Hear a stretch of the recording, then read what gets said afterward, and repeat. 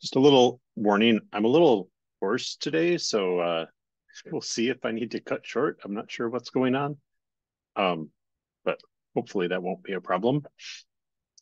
So welcome back, everyone, to the Web APIs with our book club. For anyone watching online on YouTube, this club is helping me write a book. So uh, we have some like starts and stops, and you may see some material that you've already watched. I've seen that there are quite a few viewers on YouTube, which is interesting. So welcome, and please join us at DSLC.io if you would like to participate.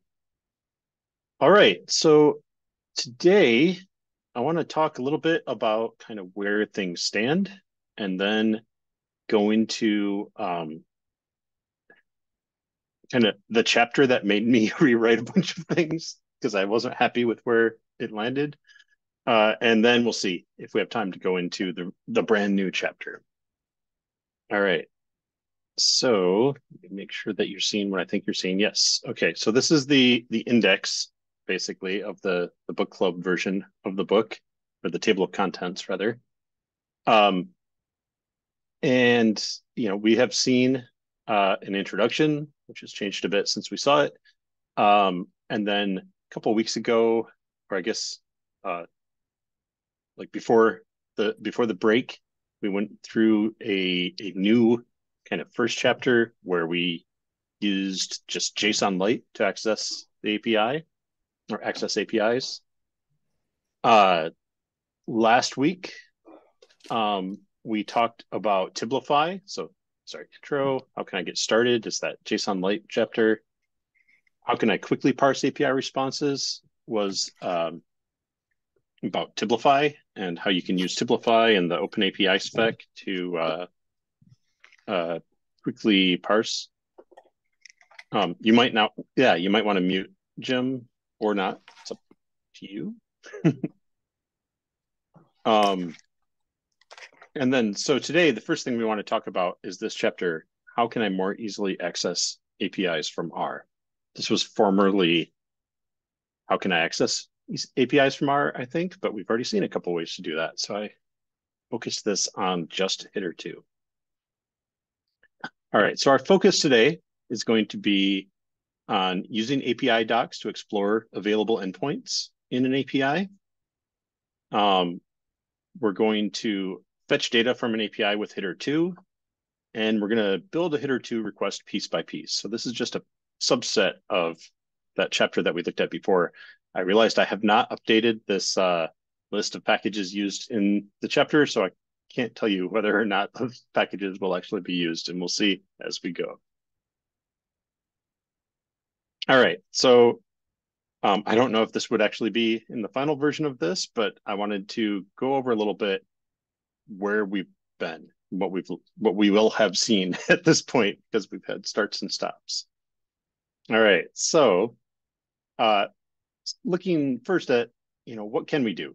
We can access APIs that can be accessed in a web browser. So anything that we can load as a web page, we can load from R, as long as we don't need to log into it. We can copy paste or manually build those URLs for the APIs that we're working with.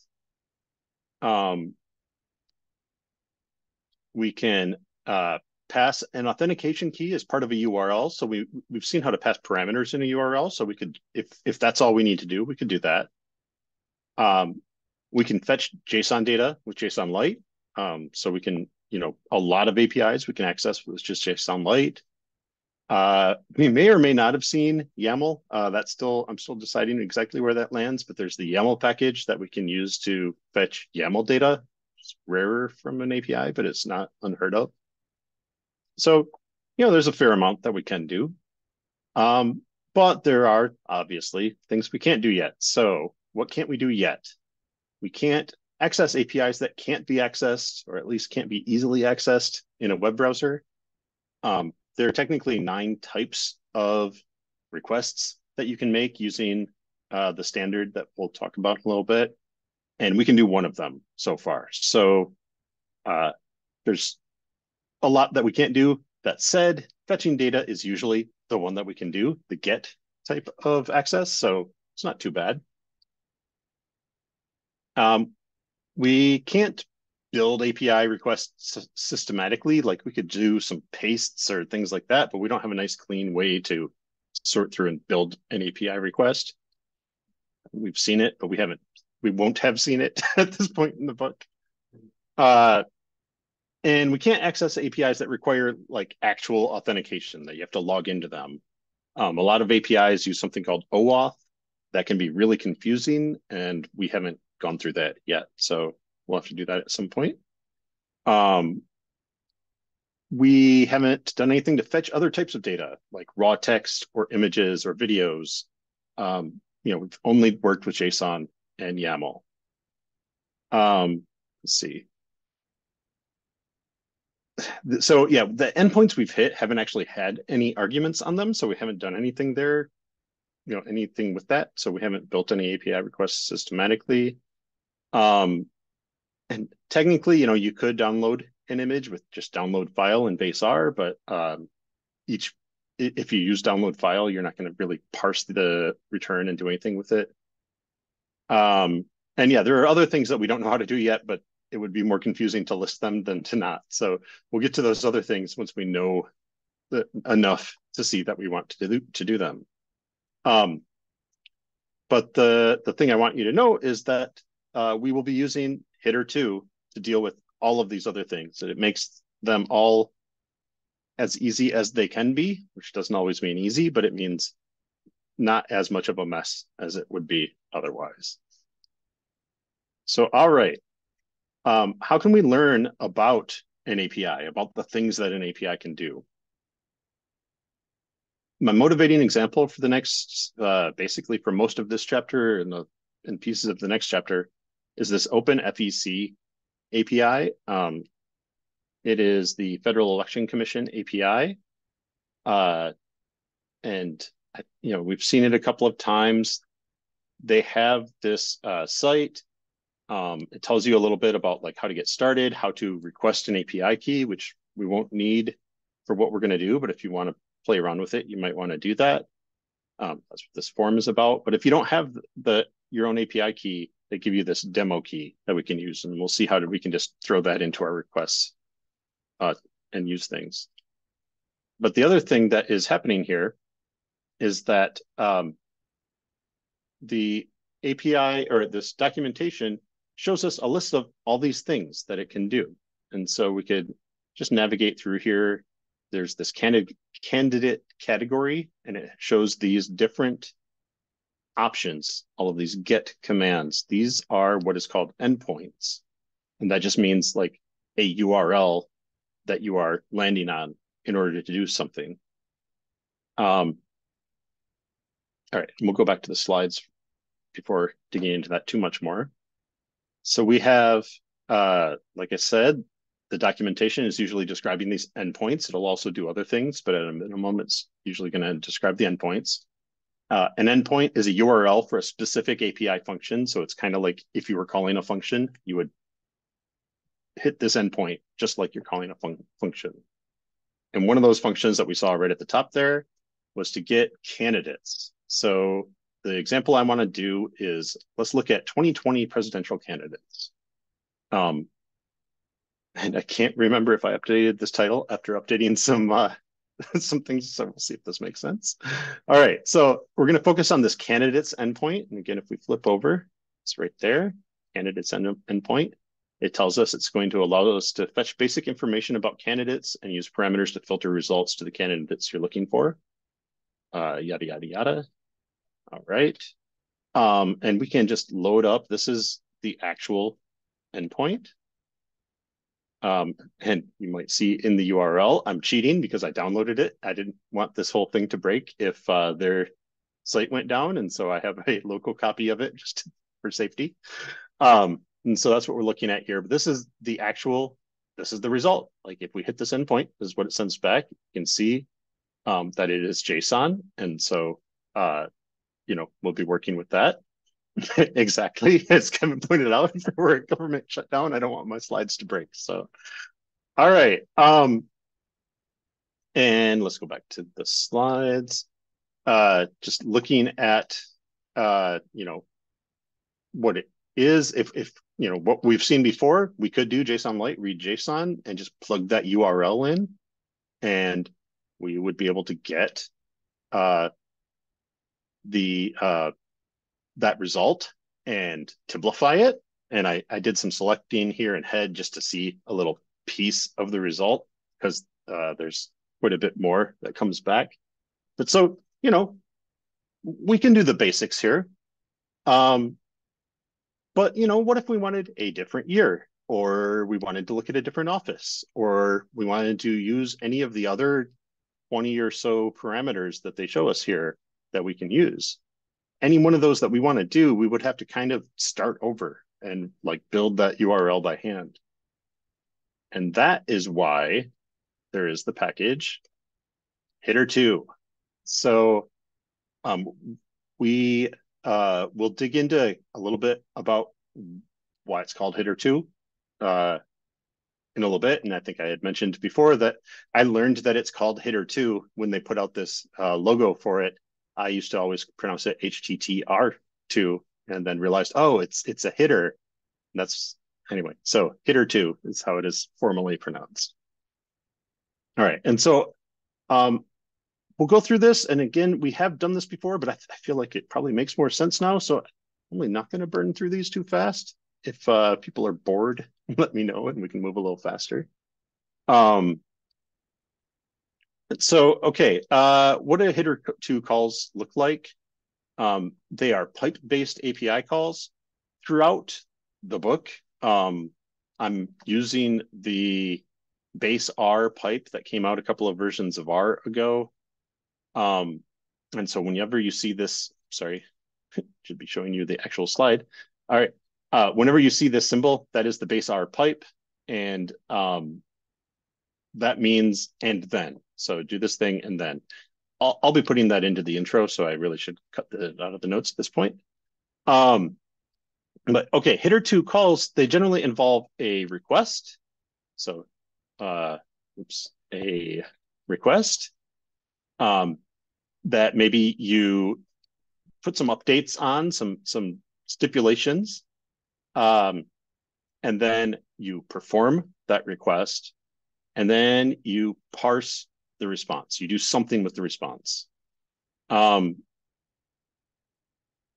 Here we're hitting this free open API from the Federal Elections Commission, and we're building this request piecewise. So again, you know, we take the request, we call a bunch of functions that we'll talk about in a minute, perform the request, which is we'll go into in more detail in the next chapter. This is where you actually hit the server. So cool.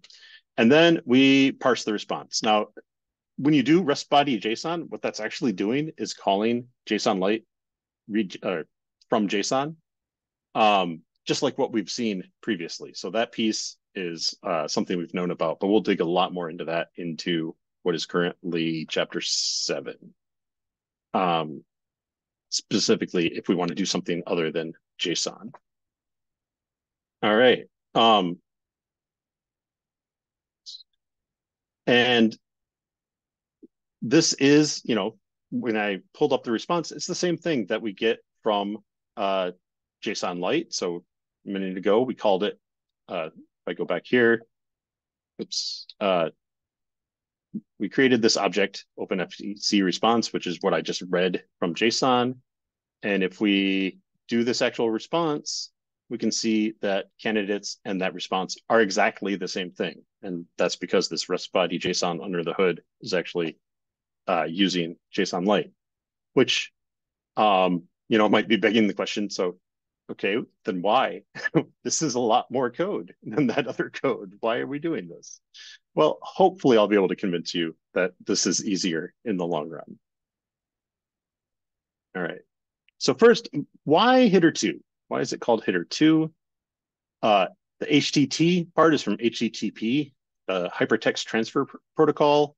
You probably have seen that at the start of URLs, either HTTP or HTTPS. The S is for secure. Um, hypertext part, that just means web content. Originally, that meant text and links. That's what hypertext meant. And related term is HTML, hypertext markup language, which is what web pages are written in. But now it really means like anything. It means data. It means images, videos, um, you know, chat conversations, and all kinds of whatever, all kinds of different things. But it still means just web content. Transfer, just meaning the exchange. So web content moving. And then protocol, meaning rules. And so all in all, it's rules for exchanging web content.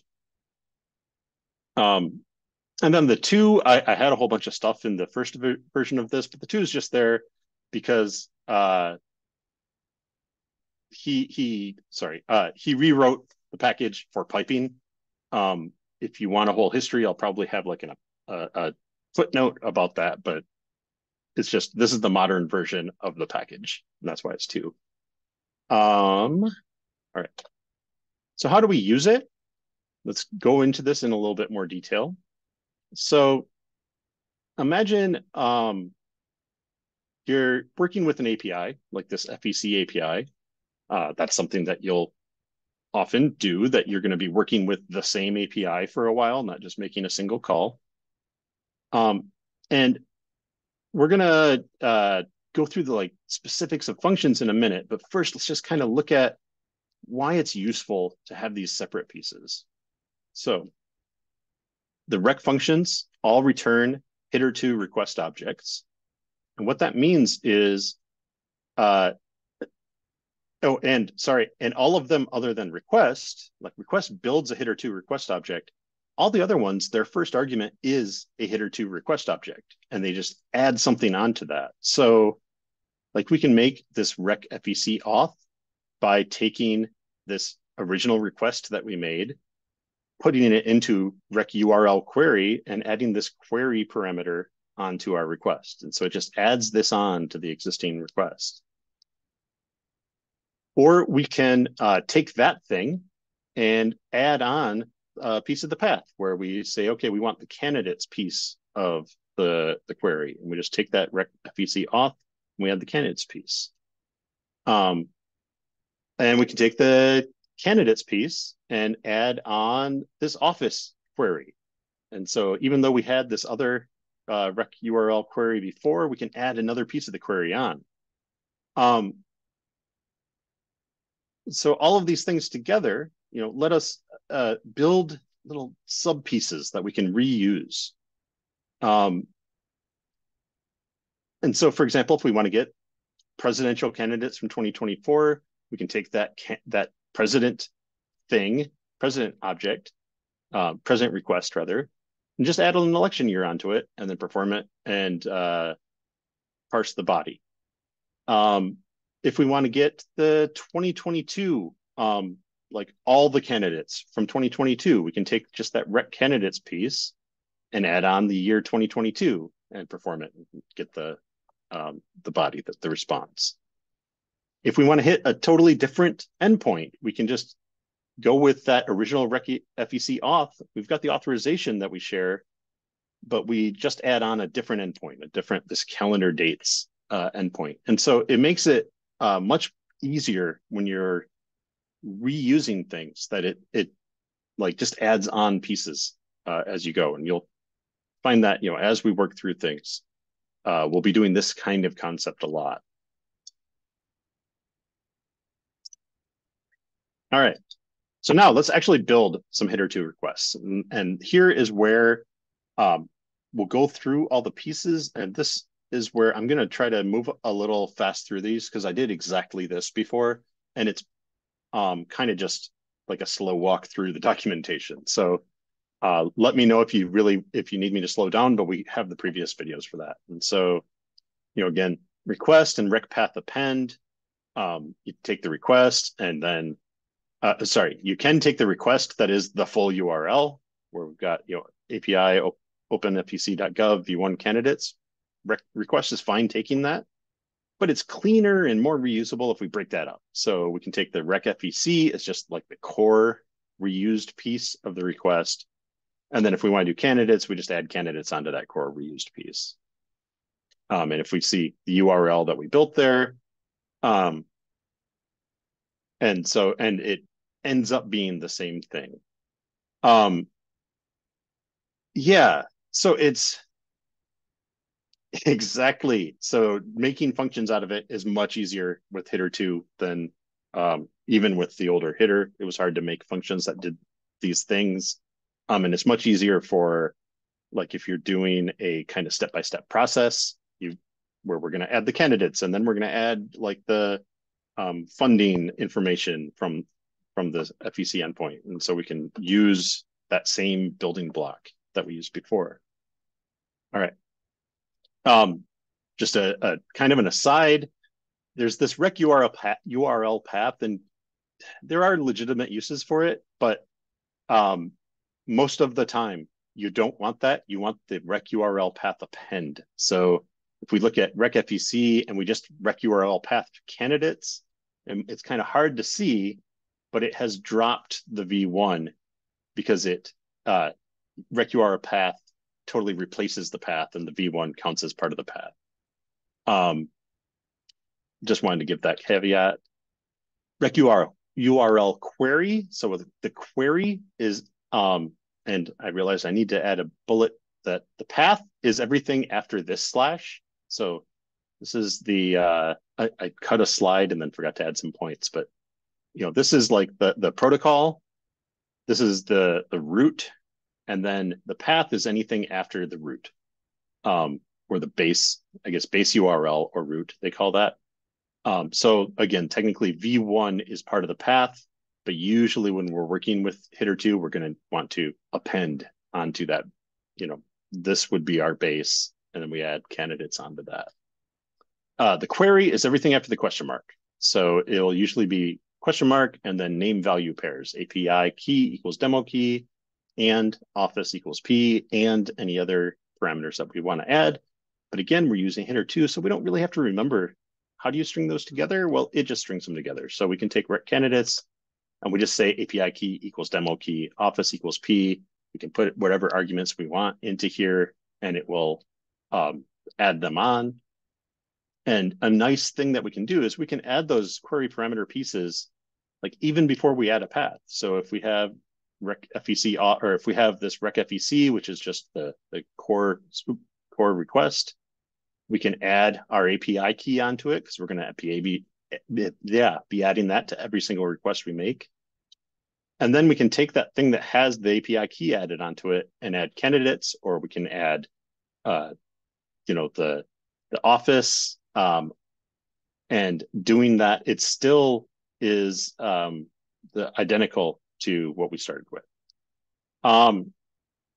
So yeah, Gabby asked, how do we know what other query parameters exist? For an individual endpoint, almost always you're going to just want to look at the help, and I can't remember. Yeah, let's go a little bit larger. Oops. So this is that particular candidate's endpoint, and it will list all the parameters that are available. And we'll talk about the pagination in a little bit, but this is, this has many, many parameters in this case. Most APIs, I mean, it depends what you're doing, but this one has a lot of parameters. And so that's actually part of probably why I chose it, is it's one that has a lot of options to work through. All right. So hopefully that answers the question. All right. There is this .multi argument on rec URL query. If we look at it, we can see like rec candidates. If we just say office, rec URL query, if we say office is both House and Senate, we want to say both the House and Senate, by default, it's going to throw an error. It's telling us that everything that you put into rec URL query has to be length 1, because in a URL, what would you do if I give you 2 things to go here? You need to tell it what you need to do. And that's what this .multi argument is for. So .multi can take various arguments or various specific values. So if you give it pipe and you give it 2, it'll with multi as pipe, it separates those two by a pipe. If you say multi as comma, it'll separate those two by a comma. Or if you say explode, it'll just add the argument twice. A lot of times adding them twice, either the API is going to freak out or it's only going to accept the first one or the second one. And so that's why it doesn't do that by default. It makes you go read the documentation, and it doesn't actually say right here in the documentation, but if you go into the Open API spec, which I guess I should include at this point, it does specifically say, hey, you want to explode here. And so you just have to know, a lot of times what you'll have to do is experiment. Like if we can see here, kind of see that it's an array. It's expecting more than one thing. And so, okay, it's expecting more than one thing, but how do we tell it more than one thing? Well, we'll have to experiment a little bit to find out sometimes. And again, either in a new version of this or in a later chapter, we'll be able to see that in the document or in the specification, it often has the details about that, but sometimes it doesn't. Sometimes you just have to experiment. All right. And that is now where I stopped. That's right. I used to have a whole lot more in this chapter, but it went all over the place. And I'm not sure if these numbers are, these aren't actually 100% right now, but it's pretty close. So chapter 4, that's where we are. And then chapter 5, how can I get a lot of data from an API? That is true. That is what we're going to talk about a little bit today. I'm just going to start that chapter, but we're probably going to not finish. It originally was going to cover a lot more about that, but it got too big. And so I split it up. It's going to be just focusing on the getting a lot of data, because that's something probably you want to do if you're working in R. Chapter 6, we will finally go into authentication. I skipped it again because we do have plenty of APIs that don't need authentication. And a lot of APIs just need you to send the API key as a parameter. So if you can work with parameters, you can usually do that. And then chapter 7, the title's probably not true anymore, but this is going to be more about things other than JSON. So working with images and working with different types of text.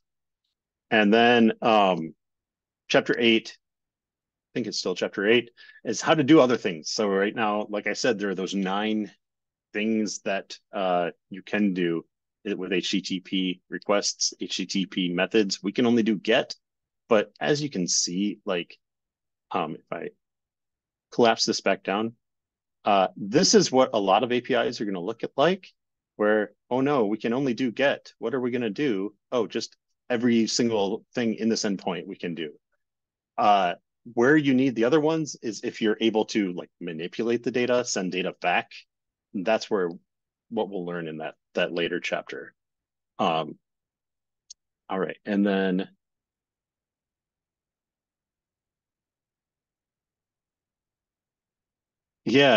so the different types. So Kevin commented on the like a comma separated, that this office equals H comma S. They all, like, depending what you're doing, or the the pipe separated looks like H or S, which kind of is what it means. They're all like, they can mean different things. I actually have an example that I don't think I'm ever going to go into, but it has, I found an example where H comma, or the equivalent of H comma S means a different thing than H pipe S. And I think they might even also accept like office equals H and office equals S. So they split out, each one of those has a meaning in one endpoint. And so that's where, you would definitely want to add it one piece at a time and say, okay, for this case, I want to use .multi of pipe because I mean or, versus this one has to have both of those values or something like that. So yeah, that is something every API, like even when there are standards, and there are things that there are standards about, but API developers often like reinvent the wheel. quite a bit actually. And so, sorry, I realized I wasn't showing this. Um, yes, so like this syntax here, the reason that this is an argument that you have to give to httr2 and that this argument didn't even exist until the final 1.0 release of httr2 is that there isn't a standard. And so you used to have to kind of just do it yourself outside of the API, or outside of httr2. You would, put those pipes in yourself, for example. But there are enough standards um, that, or there are enough things that are reused that he added these options. Most APIs will tell you at least this much about like what are the arguments and usually what they'll expect. But if we look at the FEC one, it doesn't tell you in the actual documentation how to separate these. That it should be, the available values are HSP, and that you should send them as separate pieces. So right, like unfortunately, many don't, and you have to do a little bit of experimentation. This is where I'm probably going to have to add a separate Open API chapter, because if you dig into the specification of the API, a lot of times there's stuff there that doesn't make it into the documentation, and this is one of those things that for whatever reason they didn't choose to show it in the documentation, but they have it in the description of the API. And so that is useful, or that would be useful to show. All right, I'm going to close this up. And like I said, let's go ahead and do a little bit on the actual new chapter. I think everything that's in this chapter we have not gone through even in passing before, so this will be more fun. All right. So this new chapter, how can I get a lot of data from an API?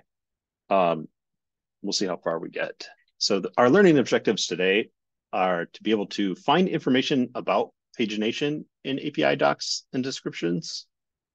And we'll talk about, I guess, a little bit to go into that about what pagination means.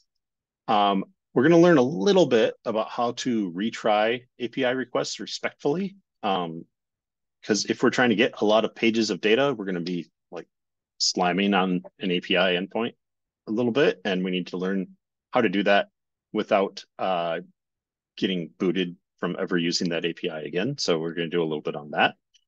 We're going to retrieve multiple pages of data from an API. That's the whole goal here. And then we're going to take that multiple pages that we received and process it. I only have httr2 in the used packages here. I can't remember. I probably used Tiblify, but we'll get into that when we get into it. I'll have to update these lists. All right. So first, this whole chapter is about pagination. What the heck is pagination? So network traffic, so like actually sending things in between computers, is relatively speaking slow and expensive. And if you send just a single giant result, as it turns out, all couple hundred, I think, or maybe even a couple thousand people who ran for president in 2020, you send that all, the bigger the transfer is, the more the chances that it's not going to all make it to the other end, and then you have to send it all again. And so a lot of times APIs limit how much they will send to you in one response. They'll say, no, we're only going to send you 20 candidates at a time. And so that was the secret thing I wasn't showing you in the last chapter, is we were actually only getting 20 candidates, even though there were a whole bunch more, because they were only sending us 20, and they won't send you more than 20 in one request. And then just an important piece of information that I probably should put at the top here is that one set of results is called a page most of the time. So when we're talking about pagination, we're saying splitting things up into pages. There are lots of different ways that things do this. So kind of like one of the most basic is what you might call an offset strategy, where they give you a page parameter. So OpenFEC is an example of that. I guess I will open that back up. And if we look at candidates and we go back to candidates, here it has this page parameter for paginating through results starting at page 1. This will start to give you a hint of how to figure this out. Is like if we Control F for PAG, it'll talk about pages and pagination throughout the descriptions. And we'll talk about that more in a little bit. Another one that I found for this is this site, crossref.org. So this is a site that has like cross references of various. I haven't dug into all the details about which like journals it has, but you can look things up by different references. And it's got all this stuff in it, but it has this, again, pagination section of their documentation. And it says that it uses offsets. It also has another way. So let's go into, this other way is cursor pagination, cursor or token parameter pagination. And this crossref.org site, sorry, I had that slide there, but this crossref.org has this deep paging with cursor. So they support this cursor-based pagination. The difference is basically, so page, you're saying, I want page 7 of this result set based on all the other keys that I'm giving you. A cursor is like, it's an ID that the server has of this set of results is cursor number, or the cursor with like this string. And generally what it'll be is they have something that they store on their side that says, when you get this string, show these results. Because of that, cursors tend to be transient. Like if you don't use it right away, it'll get wiped out of the database and won't have a meaning anymore. But it also tends to be faster because they have stored those results. They're like, oh yeah, we know exactly which results you mean when you say that cursor. They don't have to process through your whole query to figure it out. Another strategy is what I'm referring to as header link, where there's a, in the response you get back, separate from the actual like text results, there's a header. And the header is just like this is what this result is. It's information that normally so far we have totally ignored. JSON Lite doesn't give us the opportunity to look at it, and we haven't had any reason to, but in this case, the header can be useful, and it can have this link that is specifically go to this URL to get the next set of results. An example of that, the like canonical example is GitHub. It has link headers, and it'll tell us in the response, in the header, that it'll have this link result.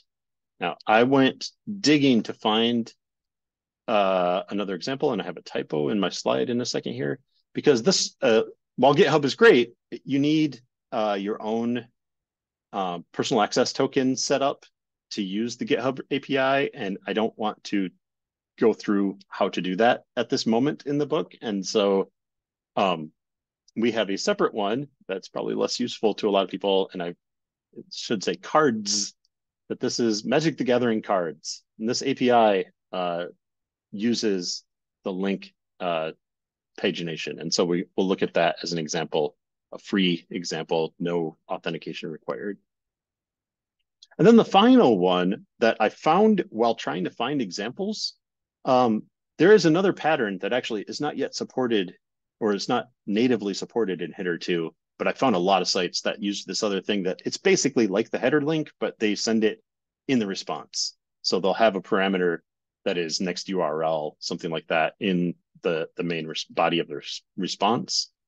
This is another one that the free version of this is this monster list for D&D, and it sends this next argument, and it tells you that if you go to this URL, it'll have the next page of responses. There was also a Disney API, but I didn't want to risk that API disappearing when Disney notices that it's there, because it's not an official Disney API. And there are lots of other ones that use this body link. And so,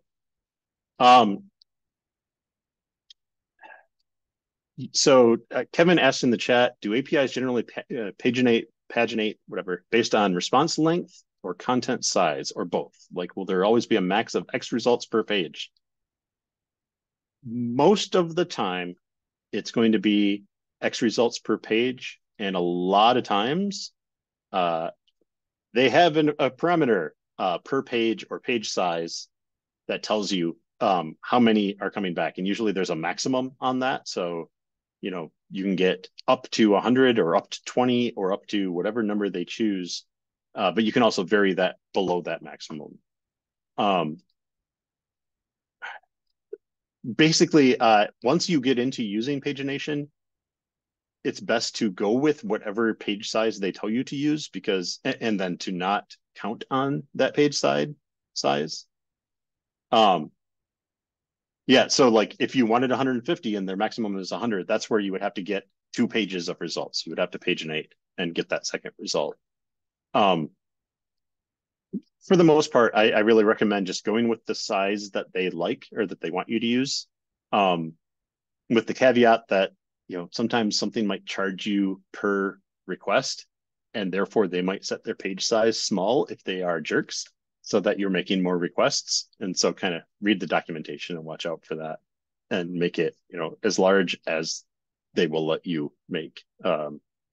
But larger does result in more possibility for errors. So it's a balancing act.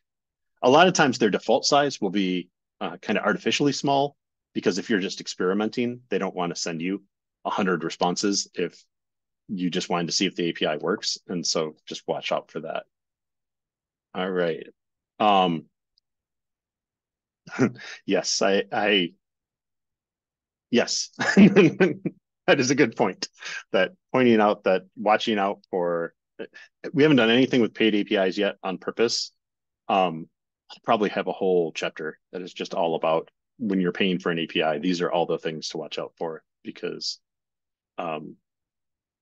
that's obviously a whole different ballgame.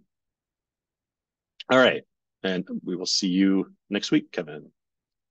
So the next section, how can I determine how an API handles pagination? Well, unfortunately, there isn't like just, go to this section of the docs, like there should be.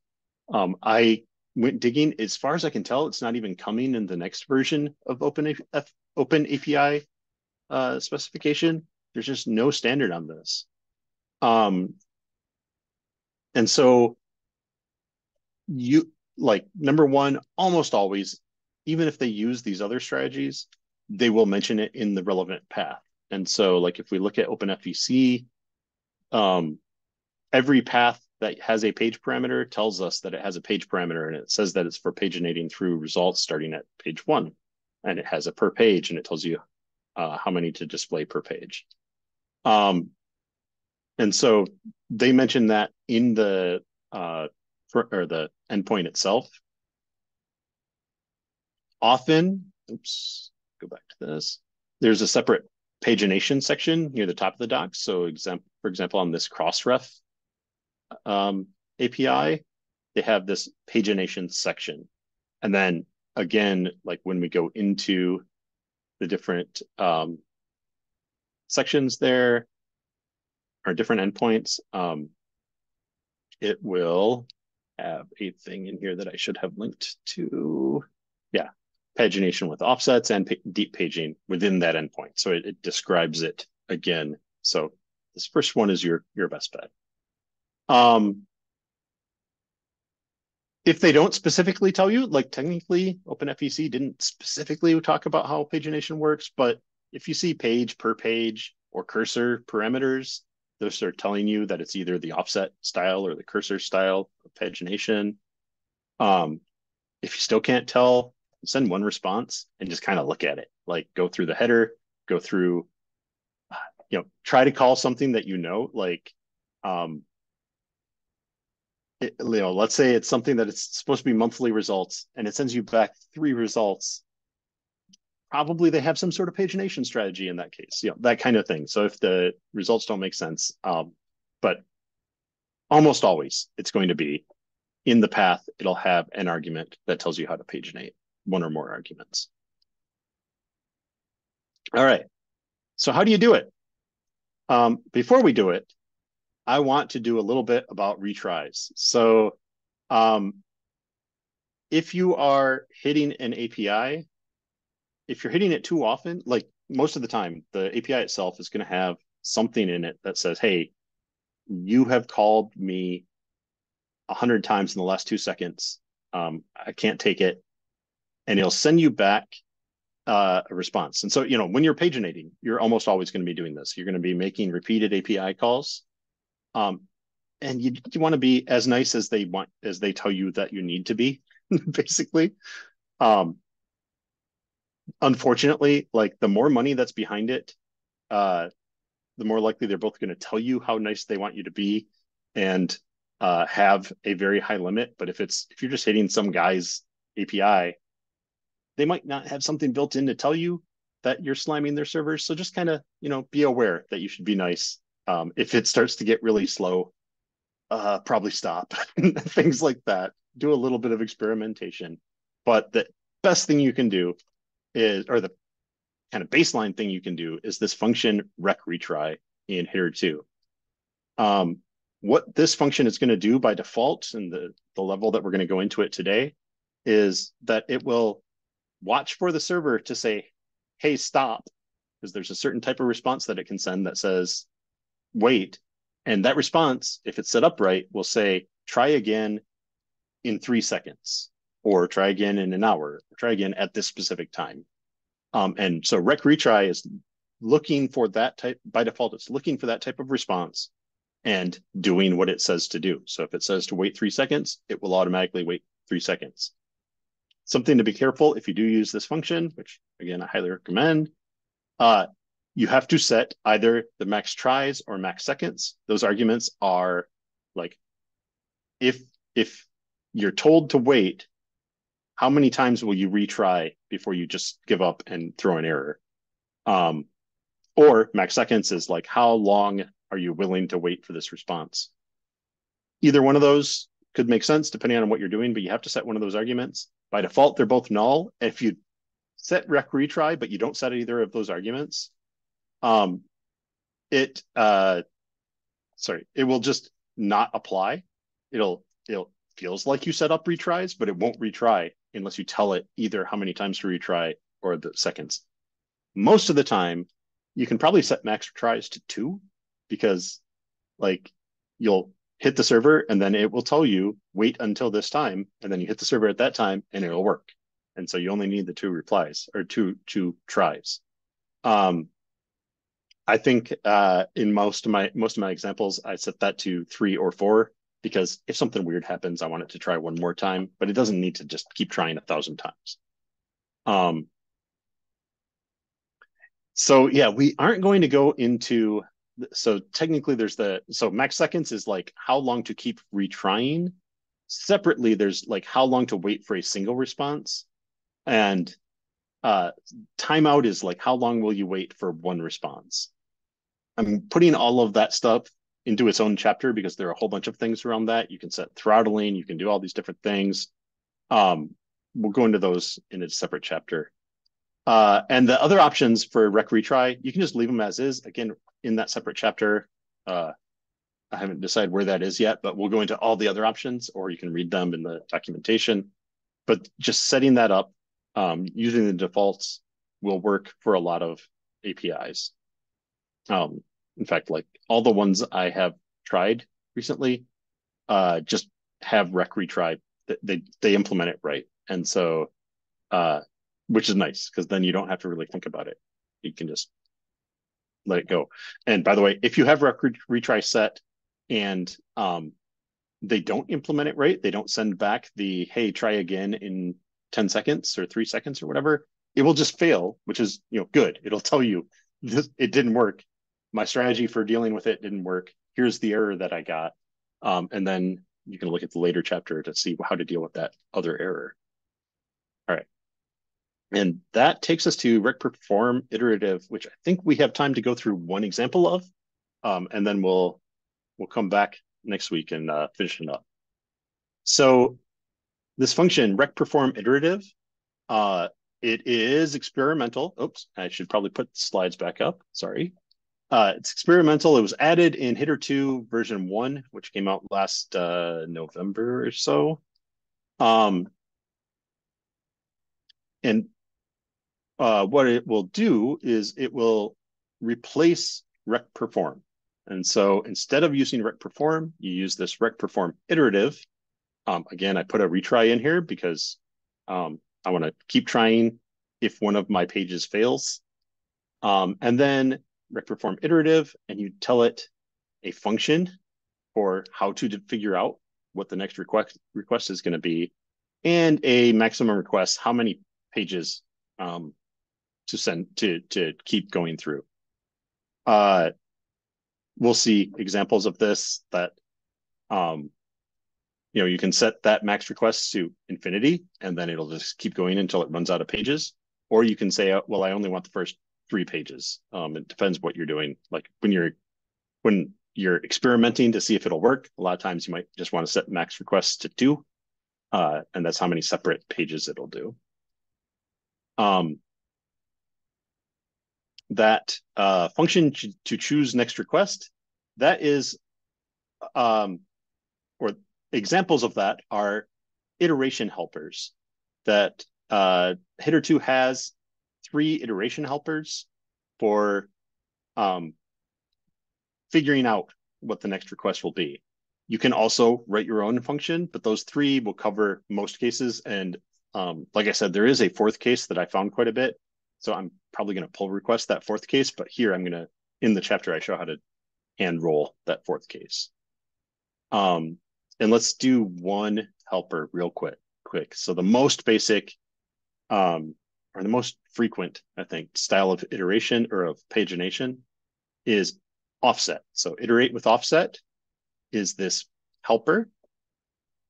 It has an argument param name, so page or whatever the param might be called. It could be offset. Usually it's either page or offset. And then there are start arguments in offset. There's a start argument and an offset argument in iterate with offset. The start argument saying I want to start at page 1, and the offset is saying I want to increment by 1 each time. I can't think of a case that I've ever seen where like you want to increment by 2. I guess if you were just like trying to do a sampling of the results, maybe you would want to increment by 3 or something, but